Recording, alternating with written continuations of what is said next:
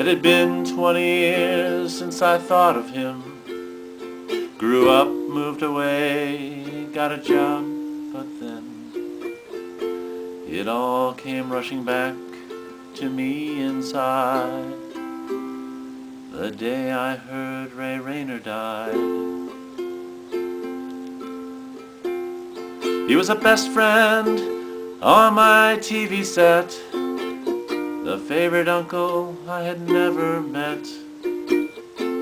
I don't mind admitting that I cried the day I heard Ray Rayner died.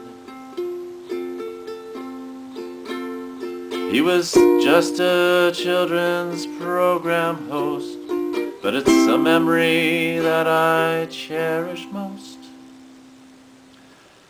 The child in me still loves to laugh, remembering when he would try arts and crafts. That child in me came back and cried the day I heard Ray Rayner died. Every morning at 7, Ray would show you Cuddly Dudley, Charleston, and the Lincoln Park Zoo. That was on Fridays. When I see TV now, it's just not the same. It's all syndicated programs today.